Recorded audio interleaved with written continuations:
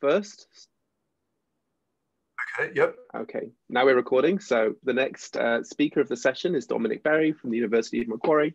So he's going to be telling us about how we can use quantum computers to solve problems in chemistry using these new techniques called tensor hypercontraction. Okay, go ahead, Dominic. So I'd like to start off by thanking. Yep. I should also remind everyone actually to put their questions into Slack. I think you should need to do that at the beginning of every talk. So if you have a question, enter it in the Slack channel. Okay, sorry, carry on, Dominic. Okay, I'd like to start by thanking the organisers and also my co-authors on this, particularly people at Google and Babbush, who's the group leader there. Also, there's Joonho Lee, who's doing the numerics for the tensor hypercontraction, and Nathan Wiebe, who was at Washington and has recently moved to Toronto. So the general motivation for quantum algorithms for quantum chemistry is that if you can simulate chemicals, then you can simulate a whole lot of different chemicals to screen them for ones that have particular properties that you're interested in. So, for example, the pharmaceuticals or batteries or fertilizer. And fertilizer is a particular case of interest because it's a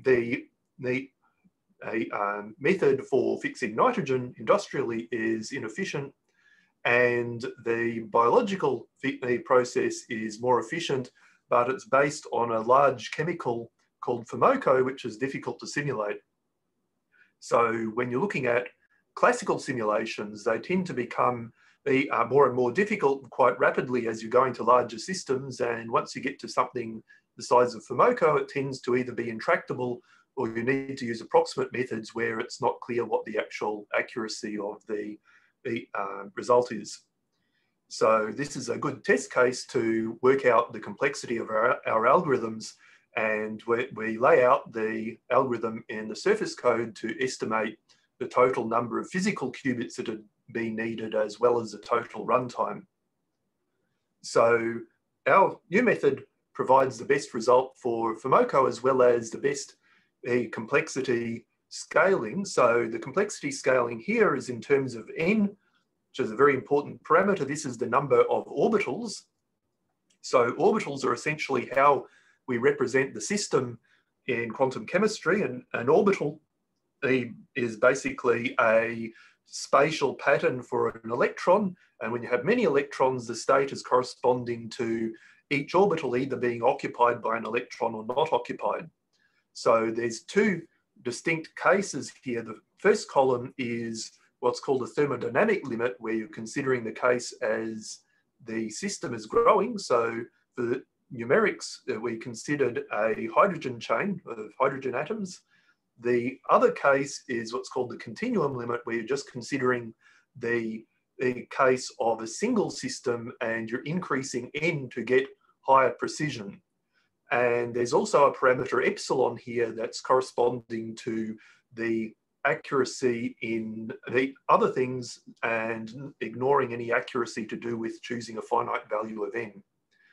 Now, the top one here is from our work in 2016 using Taylor series, and using our new numerics, we estimate that the scaling of that is about n to the 5.3, whereas the new work using tensor hypercontraction is about n squared, which is a vast improvement, and it's the best out of all of these prior works.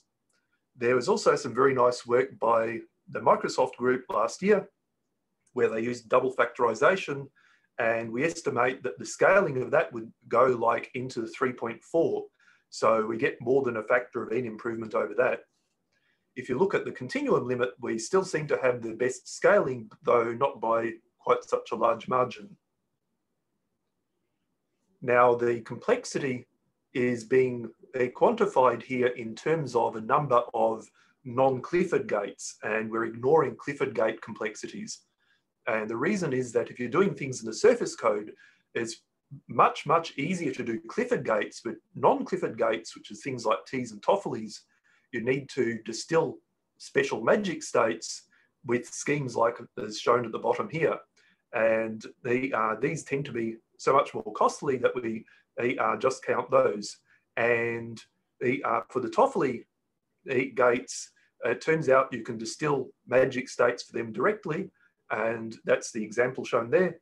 And also our algorithms tend to only need the Toffoli gates. So we only count the Toffoli gates in these algorithms.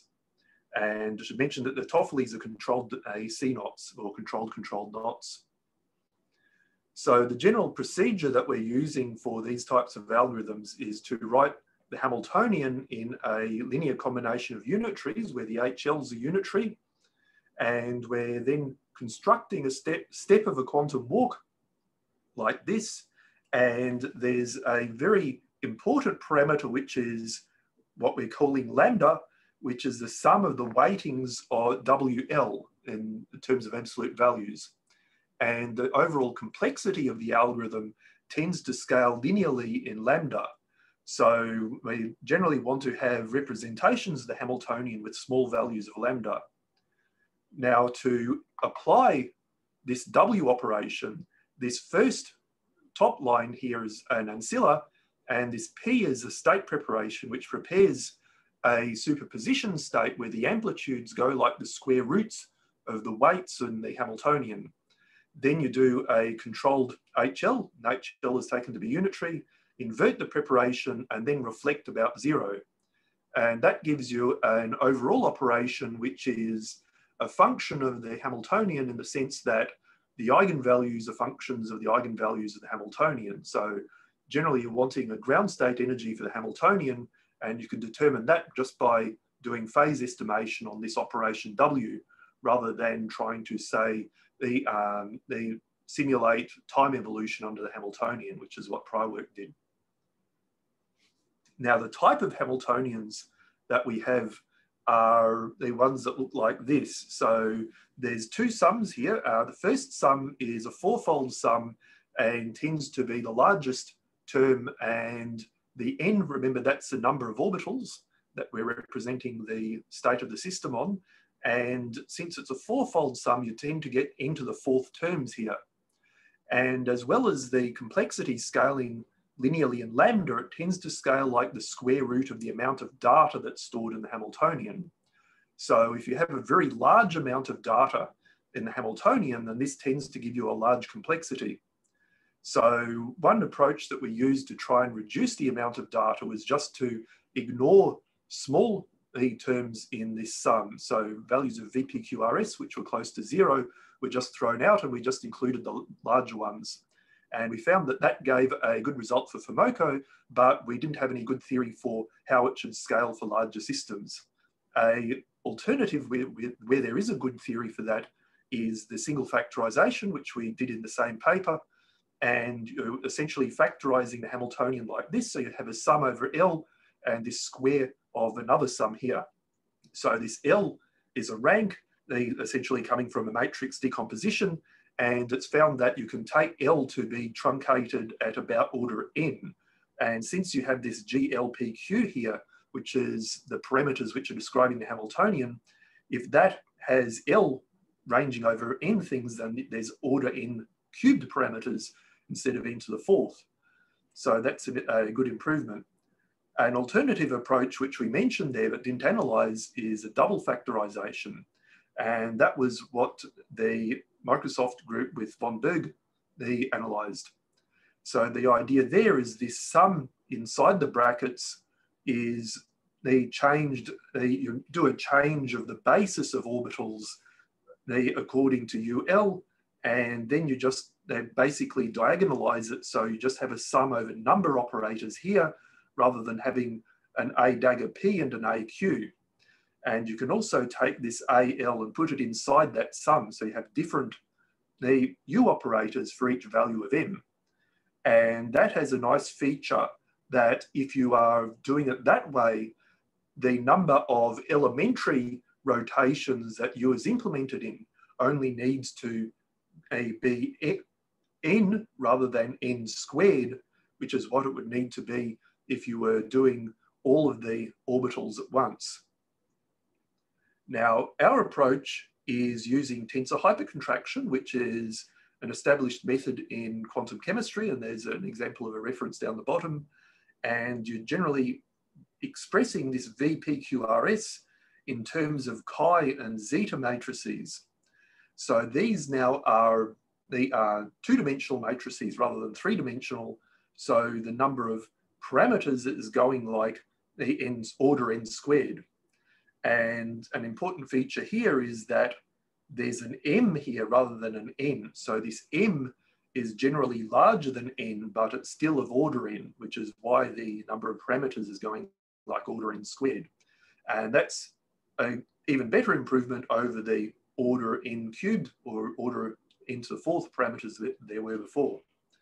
Now, a problem with doing things this way is that you end up having a number of steps that's scaling like lambda, which is now a six-fold sum over the absolute values of these products.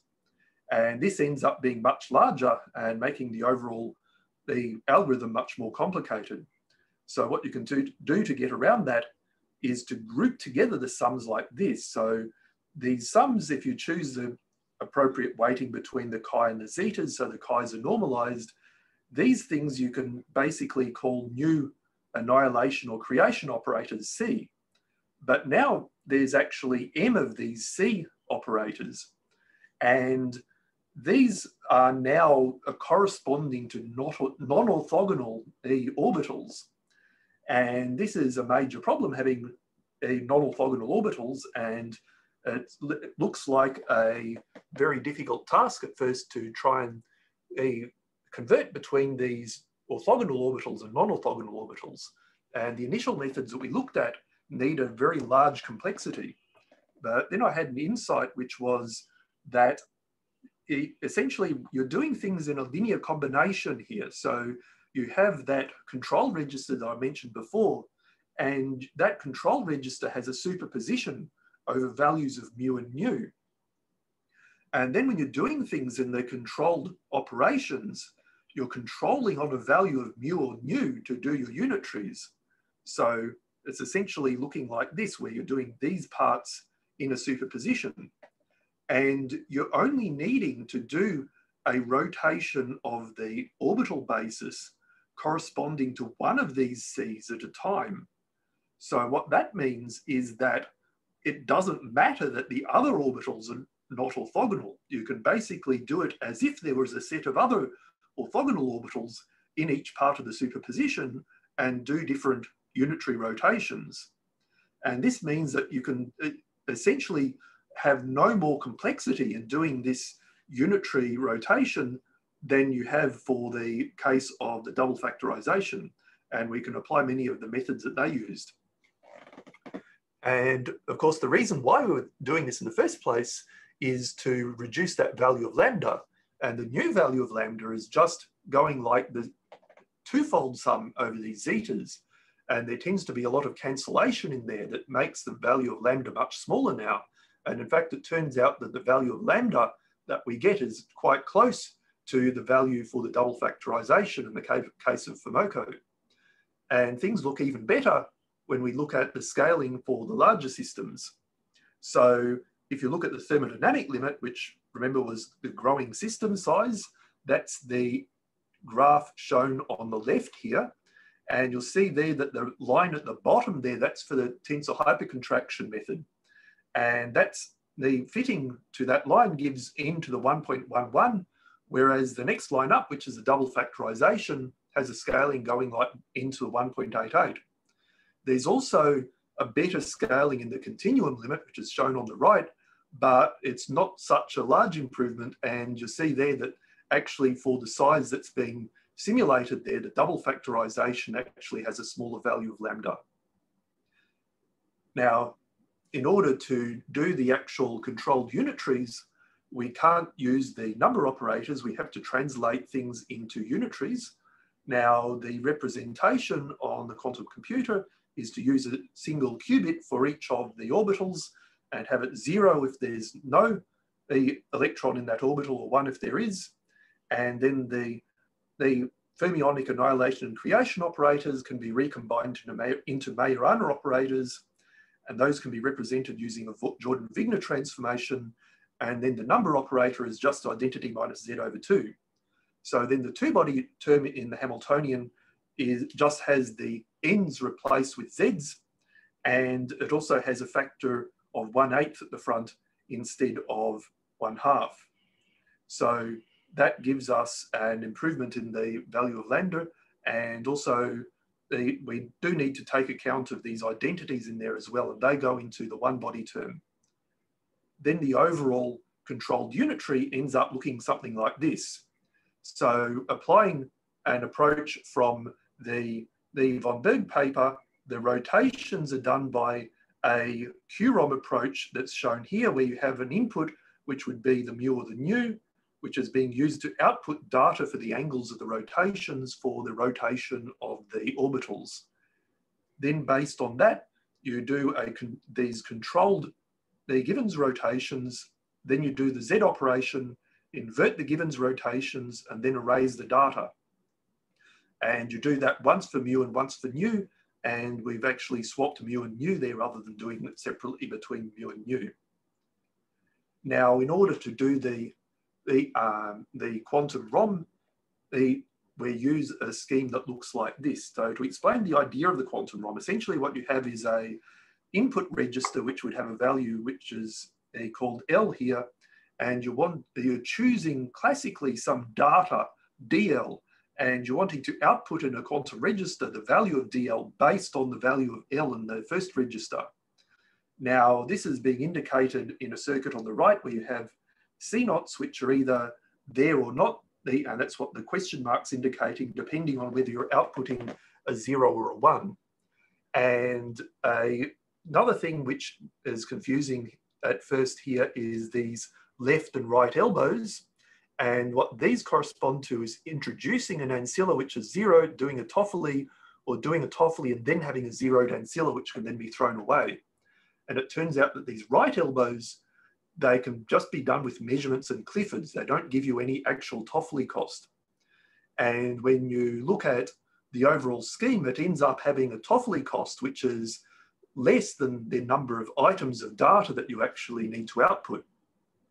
Now, you can show that by decomposing multiply controlled Toffolis and into Toffolis and cancelling Toffolis in between.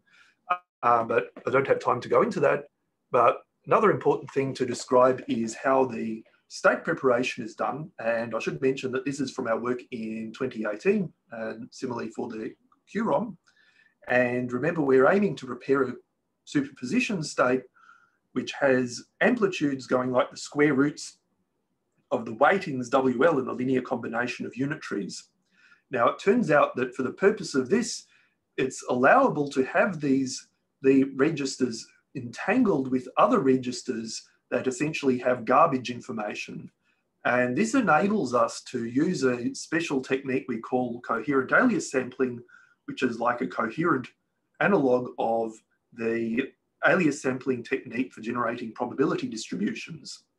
And the general idea is that you use the QROM to output an alternate value of L and a keep value. And you swap L and the alt L according to that keep probability. So that gives you a very efficient way of preparing states, except you do need to use that QROM with many, many items of data. And it turns out that it's actually possible to do this more efficiently. And there's a scheme that was shown in 2018, which is it looks like this, and it's essentially dividing your control register into high qubits and low qubits. So the top two here are the high qubits, and for each value on those, you're outputting every item of data for every possible value of the low qubits.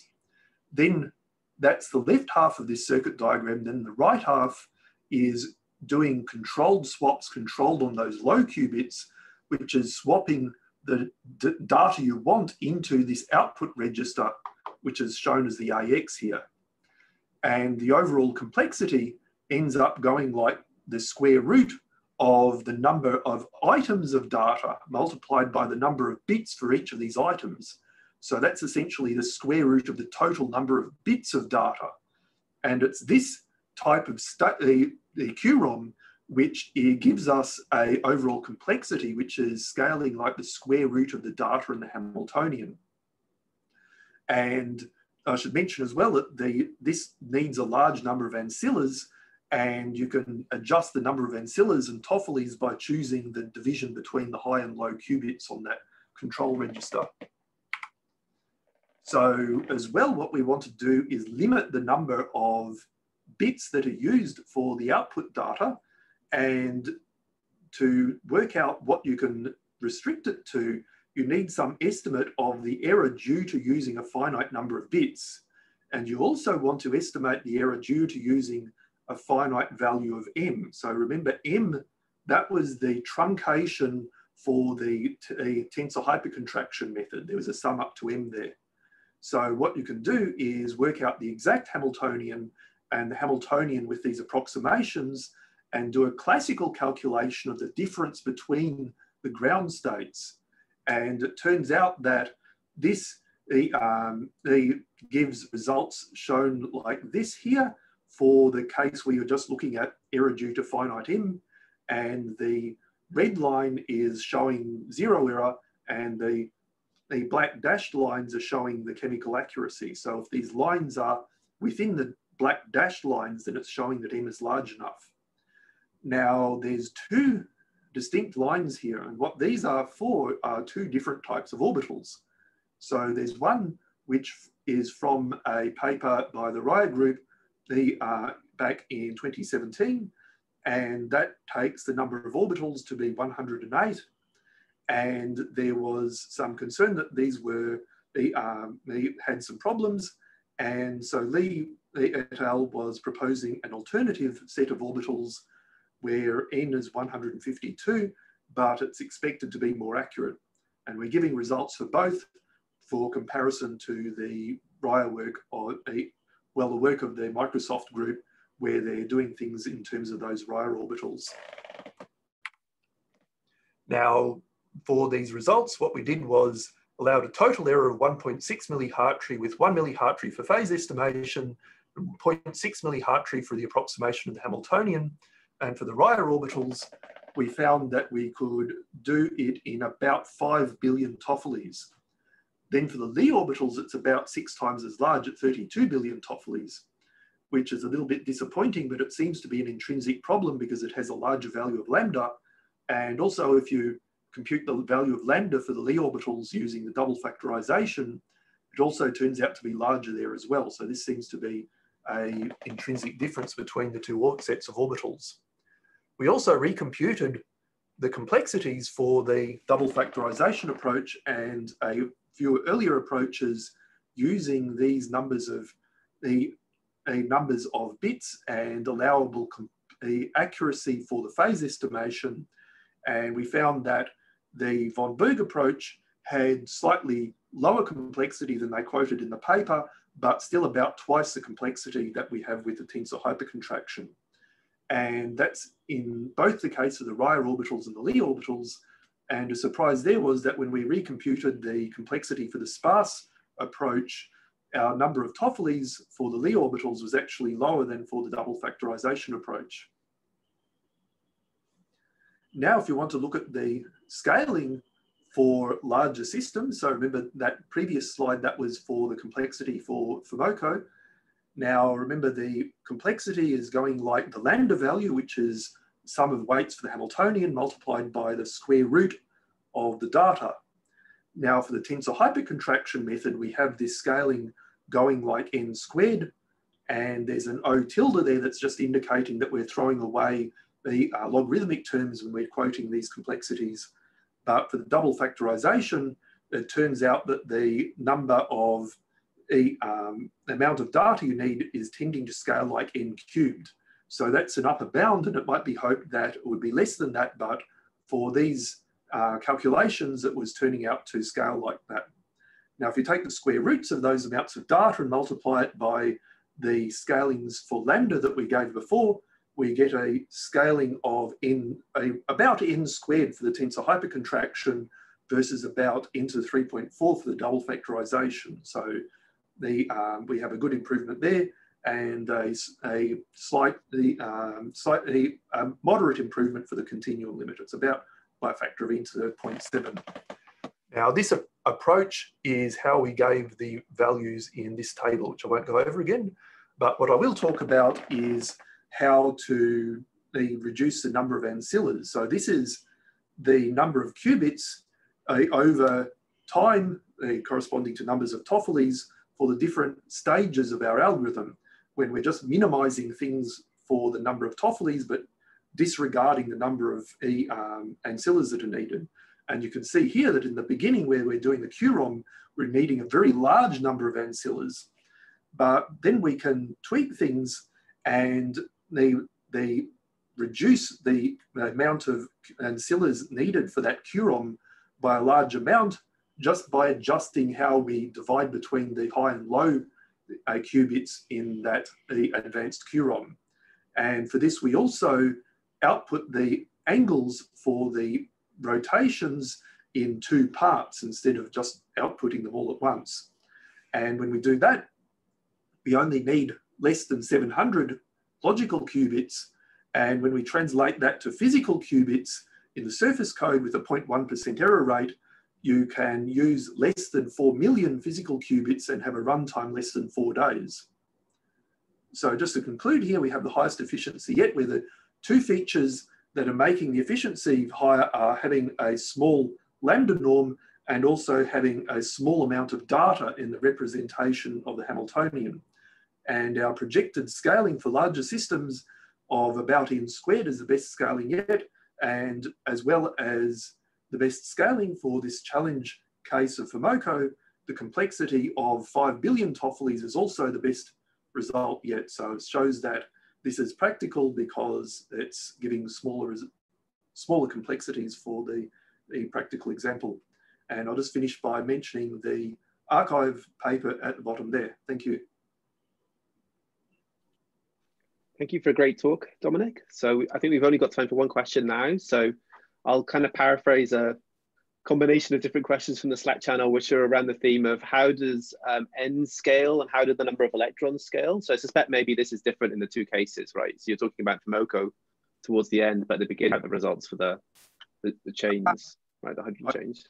I remember off the top of my head how many electrons there are. I think the number of electrons is maybe about half of the number of orbitals for these. So this is a set of orbitals that's chosen to be very efficient. So the number of orbitals is low. You can also consider methods of simulation where you have a very large number of orbitals using plane waves. And in that case, the number of electrons would be much less than the number of orbitals.